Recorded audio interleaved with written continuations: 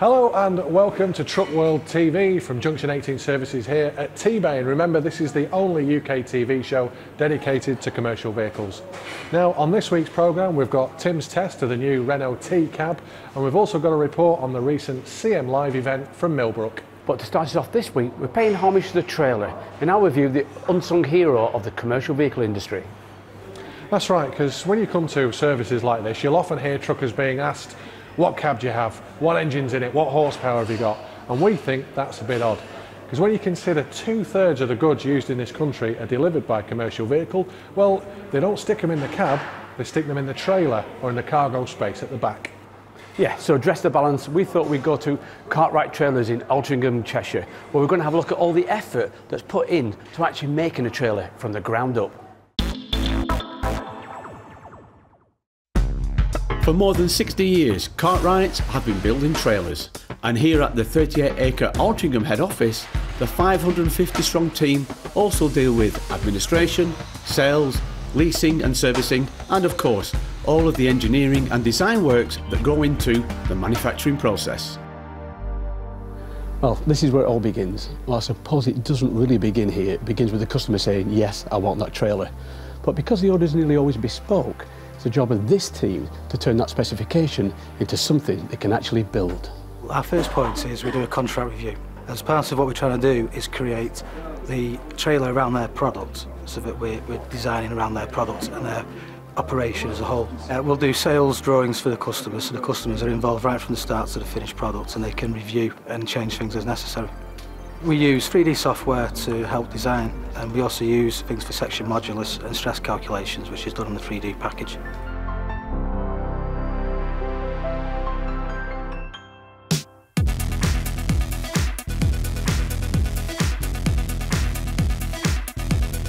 Well, from the relative tranquility of the design area to here, the nitty-gritty part, the shop floor where the build really starts. Raw materials, we take huge sheets of steel, galvanised and stainless. This is a cut-off 6mm to give you an idea of the weight. And they don't just stick a set of wheels on these sheets, a bit more involved than that. The machine behind me, that's actually £500,000 worth of laser cutter. Traditionally, the steel was formed using plasma punches, which still work great, but this machine is a lot more versatile, and more importantly, it cuts to 0.1 millimetre tolerance. And also your wastage, traditionally about 20%, this takes that down to 10.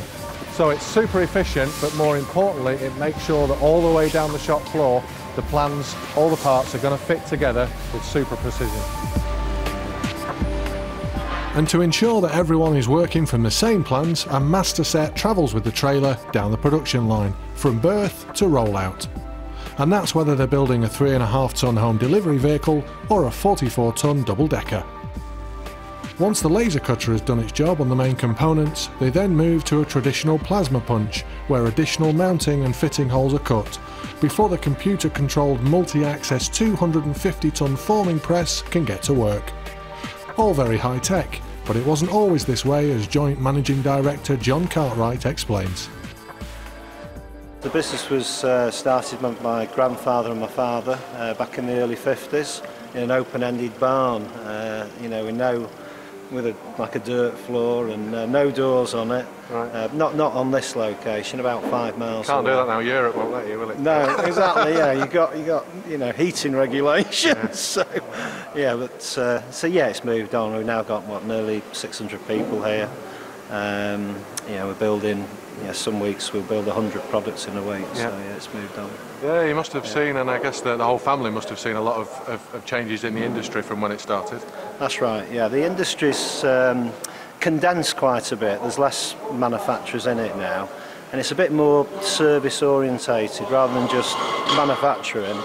People are looking at the whole life of the product and how you look after the product, and all those additional things. Yeah. So you don't just make them, but you can rent them, you do the finance, you do the whole sort of an overused phrase, but a one-stop shop for trailers. Exactly, yeah, that's what we try and provide to the customers. You must get some challenges, because we believe obviously every trailer's bespoke to your customer. Do they sometimes come and want weird and wacky things that you have to make? Yes, you're quite right. We do, most of the time you've probably done something similar before, but sometimes you have to sit back with the team. We've got some fantastic people here, and you have to think, oh gee, how am I going to do this? Like, so you got to scratch your heads and come up with an idea, and invariably, you know, unless it's impossible, that's what we do.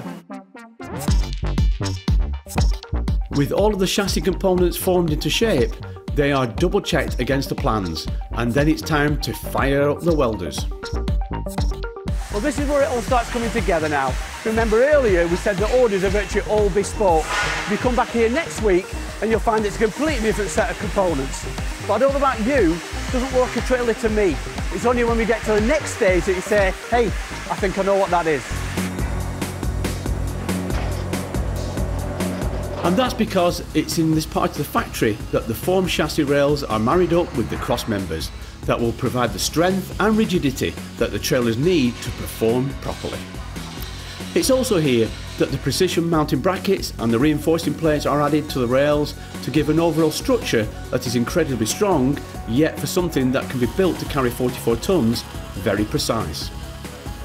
With between 70 and 140 trailers being produced a week here at Cartwrights, the engineers work in teams to ensure a smooth, constant flow of products through the factory. Now I'm being a bit cautious here, getting quite close, but this is pretty much the last welding stage where the main chassis members are connected to the swan net. And from here, the whole structure is taken to be garnet blasted, which is an ecological form of shot blasting. It's then painted, and then the juicy bits are bolted on.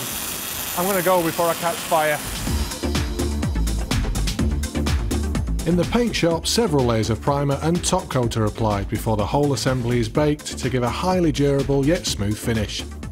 Once the chassis is cured, the assembly is then ready for the mind-boggling amount of electrical and hydraulic cables to be installed.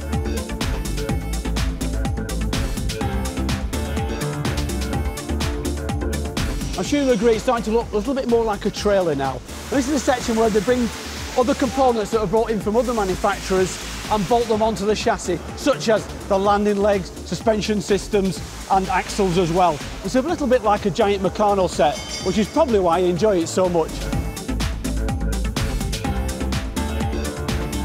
It's no surprise that a simple jack won't suffice to lift the massive structure off the ground, so a beam crane is used to raise the trailer completely to allow the engineers to fit the wheels in place, in this case 6 of them for a 3-axle trailer.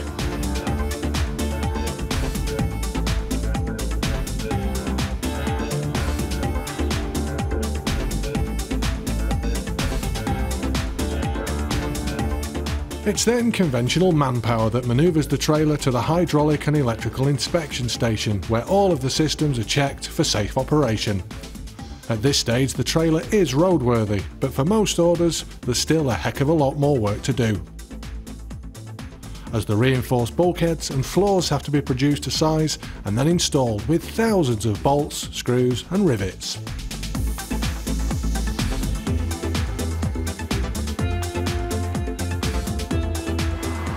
Now this trailer has not 1 but 2 reinforced floors, split load so you can mix and match your cargo, but as you saw at the start of the shot, it's going to let the rain in at the minute because there's no roof on it. But not for long, because that's what these guys are working on over here. Aluminium frame, all again machined, fitted together, and then a huge sheet, single sheet of aluminium rolled over the top. And then it's all finished, riveted, sealed, make it completely watertight, and then after that, well, we're pretty much ready to go. I think the next step is finally a completely finished trailer. Well, it's almost there because there is one last stage, and it's one of the trickiest, and that's applying the company's logos to the finished trailer. Because the branding is usually so big, any errors will stand out a mile, so just as at the start of production, precision is the name of the game. With a final inspection carried out, the trailers are moved to the showroom for customer approval, and then it's out on the road to deliver all manner of goods that our planet relies on.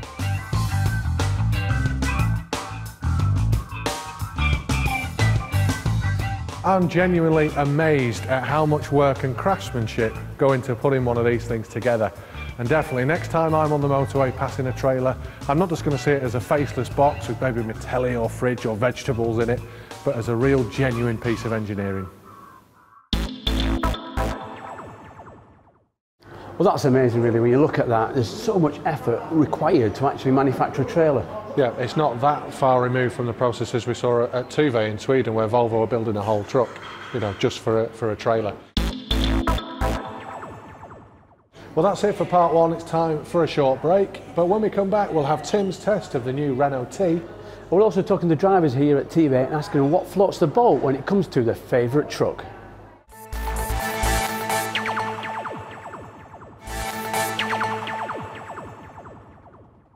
Welcome back to TruckWorld TV, and each week on the series we are going to be having a road test of cabs from all the major manufacturers.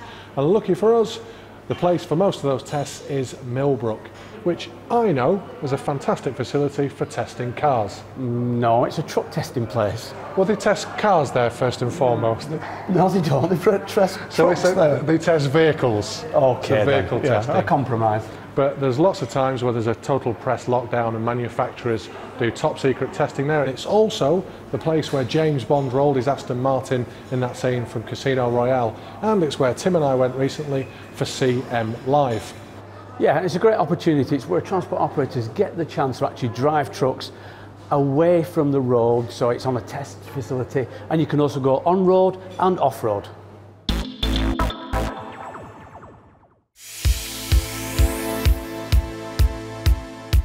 A key date in the calendar for the commercial vehicle world, Commercial Motor Live brings together the major players and influencers within the road transport industry to the exhibition halls and test facilities of Millbrook in Bedfordshire. As well as a chance to network with representatives from all of the key truck manufacturers, there was also seminars on Euro 6, cycle safety and road transport legal matters.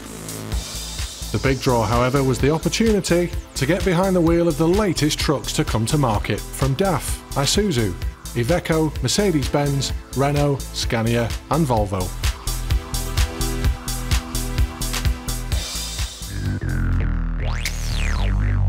With CM Live taking over the whole site for the duration of the event, that meant that the demanding and exciting Millbrook test track was open to the truckers and hauliers to get an idea of what the latest machinery could do, but in the safety of a closed environment. With visitor numbers up by 75% over the previous year, the trucks from all manufacturers saw plenty of action. And not all of it was on the tarmac.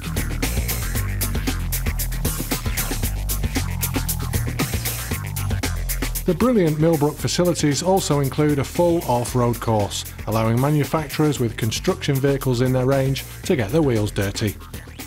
It's not unusual to see military vehicles being put through their paces here, so it was certainly a good test for the commercials.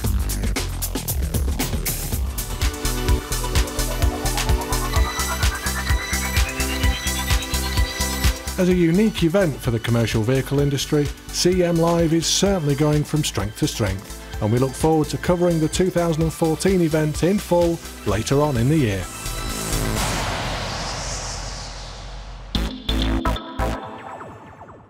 Time now for the first of our road tests.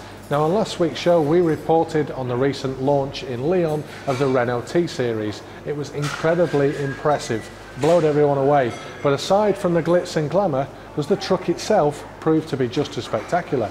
The Renault Premium and Magnum tractor unit range have been familiar sights on Britain's roads over the last 15 to 20 years.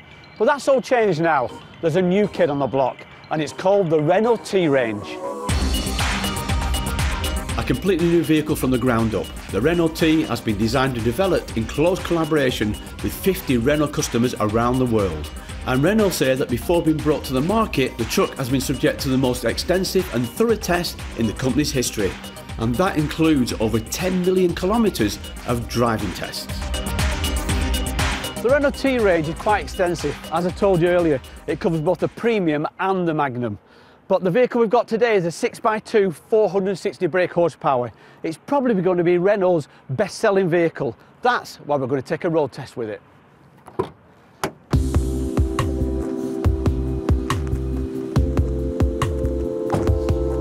First impressions as I sit myself down here and settle myself down in the seat, it's an almost perfect driving position. Having a quick look at the seat and a bit more detail, the one thing I do like, I know it's quite simple, but it's got heated seats, and I really do like those a lot. But have a look inside. Now, this is one of the top of the range cabs. It's meant for drivers, maybe one driver or two drivers, to be out on the road maybe 3, 4, 5 days a week. So you've got to have lots of space, and it certainly does have it. It's got an almost flat floor. I know I'm not a giant, but I can certainly stand up in here, no problem whatsoever. And it's got lots of cupboards, lots of space, a lot of storage. That's what you want when you're away for 2 or 3 days at a time, 4 days at a time. Just above the driver's head, we've got the tachograph, and we've also got the CD and radio player as well. Behind me, we've got a double bunk, and I do like the nice touch. The little touch is like an integrated ladder. It saves a lot of space, and that's important in a confined space as a truck cab. Down at the bottom here, a really nice thick bunk. I've not actually slept in it, but I did at the launch in Lyon. I managed to actually sneak a quick lie down on it, and it was very comfortable indeed. All of the T range have the latest Euro 6 spec engines, and they range from an 11 litre 380 horsepower version to the top spec 13 litre 520 horsepower, with the bestseller expected to be the version we're testing today. Here we are, 460 horsepower, 11.8 litre engine. Vehicle's pulling away, we're at 45 mile an hour, we're in 12th gear, and she's really looking low, 1100. This vehicle can actually, I think the stats actually say that at 56 miles an hour or 90 kph as we know, then it should be running around about 1,000, just under 1100 RPM at the maximum range. A little bit of wind noise from the mirror on the right hand side here, but apart from that, really, really nice, a very comfortable drive indeed. Seating position is excellent, I said earlier on, and the good thing about this one as well is the steering rake and height adjustment is pneumatic, and it's probably one of the better ones I've seen. A lot of the new generation are pneumatic. This one has got one of the best ones because it's got a really good full range, and that's one of the things I did like about it. As far as dashboard layout is concerned, nice instrument panel a la the French in LCD, a lot more LCD around, and that's just the trend for the French, and I can't blame them, I like it a lot. Semi-wrapped round dashboard, and as you know probably by now, that's one of my favourite ways. It gives you good access to the bunk here, but actually just feels you a little bit more comfortable in there. At the front of me here, I've got the heating ventilation system, and then at the side here, cruise control. Oh, it's got not only the cruise control, but the active cruise control. I think they call it the ACC. I'm sure it'll be Opti something, because the Renault seems to have this thing about Opti Drive, Opti this, Opti that, Opti Flex, Opti Eco, Opti everything. I'm sure they're in Opti for that one as well. And indeed it does have OptiDriver automatic transmission, which is fitted as standard to all the Renault T models. I have to say it's super smooth on the Millbrook flats, but to really test it, we need some hills. 460 horsepower and 44 tonnes, a typical sort of UK operation. As we pull away here, we're in 9th gear now and 28 mile an hour, we're down to about 14. There is a kick through on this, so you do have an ability just for what we need on here, the going up the hill, and she's pulling away nicely. You feel like you're catching it. The green zone here is between 1,000 and 1,500, and we're holding it there at 14, and she feels like she should hold it. I might drop, I'm in 8th now, I might drop maybe another gear, something like that. With peak power achieved at around 2,000 revs, the T certainly doesn't feel lacking in grunt, so it's thumbs up for the hill test. Now, going up the hill's one thing, coming down is the other.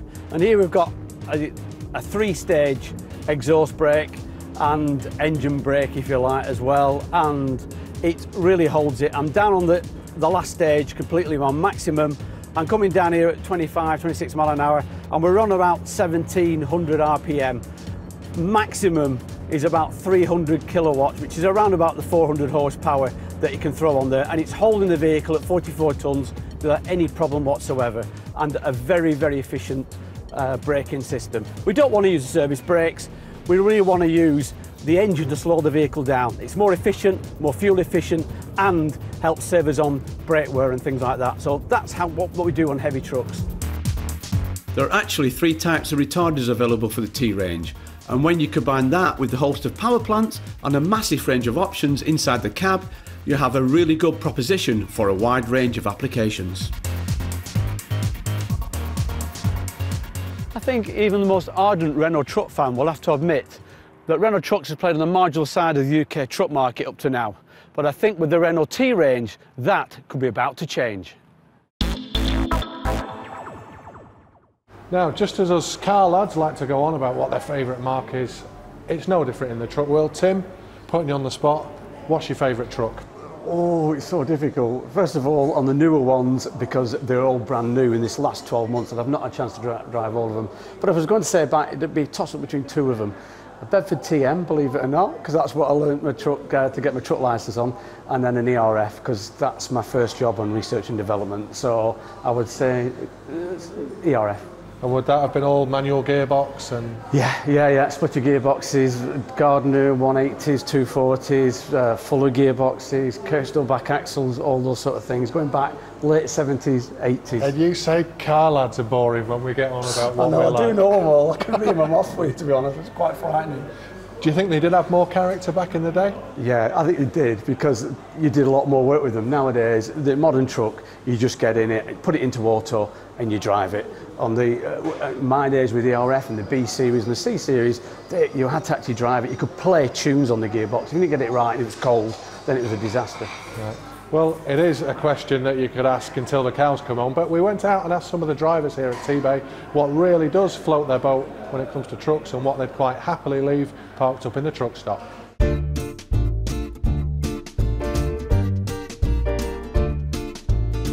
Have to be a Volvo. I just think they're the best. I mean, they're really comfy, spacious, they're quite luxurious inside.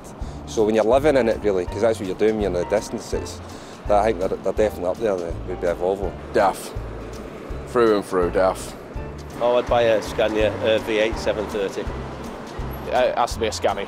It's got to be. Because I've had quite a few of them, and it's just the last one I had was just so quiet you couldn't hardly hear it running. They're all the same, really. They're all roughly doing the same. You know, I think your DAFs I would have thought DAFs are one of the best motors on road for comfort-wise. They're not so bad on fuel. Volvo FH 16. I like the Volvo. I was like the Volvo or the DAF. You know what I mean? XF. A Scania would prefer a Scania but beggars can't be choosers. Well, that's it for this week on TruckWorld TV, but don't forget you can have a look at our website at truckworldtv.co.uk, and this week's competition is a chance to win a jacket courtesy of DAF. See you next time.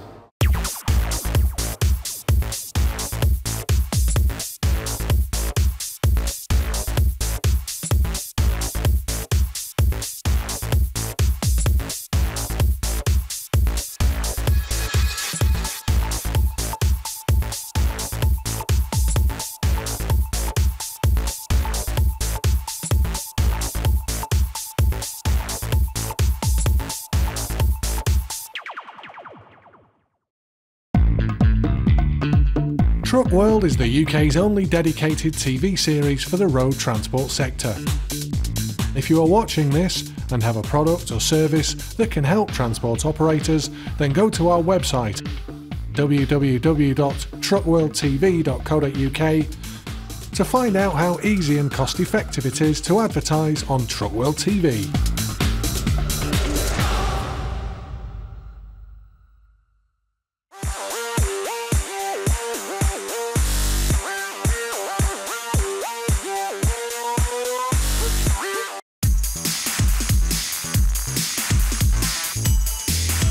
Isuzu Truck UK Limited, providing award-winning customer care.